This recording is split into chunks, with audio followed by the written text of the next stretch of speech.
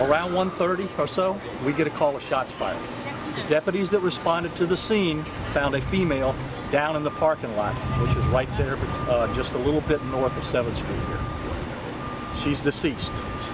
Further investigation revealed to the deputies that the suspect involved in this had fled on foot towards a house vehicle parked over near a house.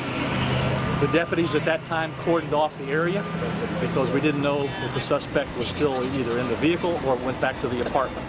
The suspect involved in this was served with a domestic violence restraining order about 10 or 15 minutes before this took place.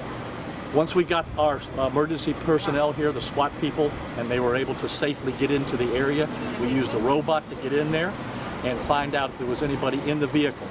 We did find the suspect deceased in the vehicle. At this point in time, we're determining how his demise occurred, and that investigation is ongoing.